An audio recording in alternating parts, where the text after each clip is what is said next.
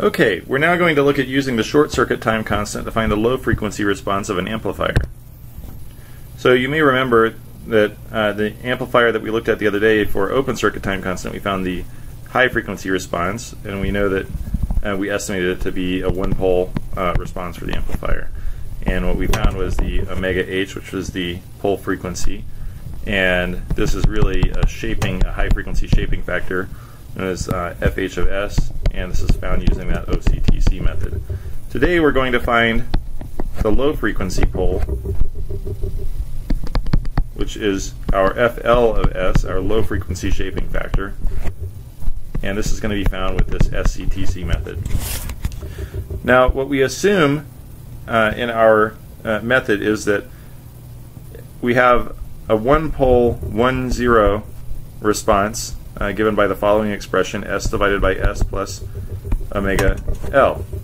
So we have a 0 at DC that causes this increase in the output amplitude until we reach the pole where the amplitude flattens out.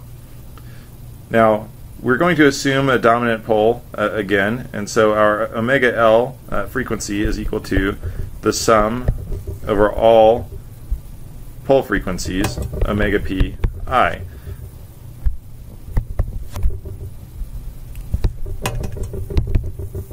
In other words, this is equal to the sum over I of 1 over the time constants, which are given by the product of CI times RI. Now what are CI and RI? CI are the large capacitors in the circuit. These are typically extrinsic capacitors that we add for things like decoupling and bypassing. They're going to have values in the nanofarad to microfarad range. RIs are the driving resistances seen by each of those individual CI capacitors.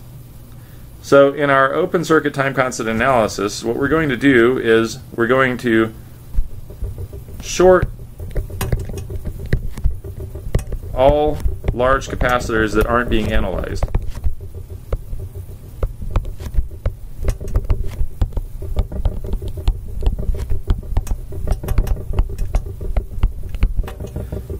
We're going to replace the C being analyzed, in other words CI, by a test voltage source.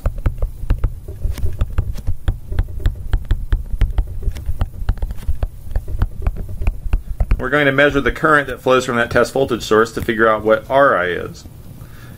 Now in the meantime we need to remove all independent sources.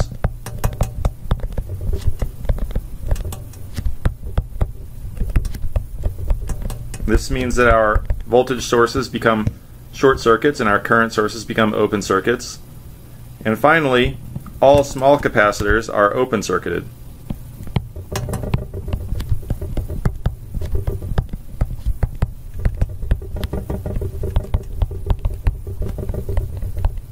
This makes sense because at low frequencies their impedances will be very high.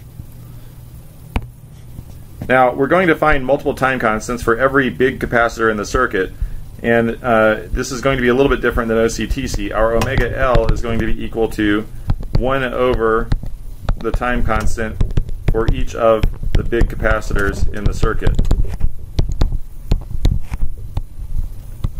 The sum of 1 over the time constant for each of those big capacitors. Okay, so in the next set of lecture notes we will look at an example.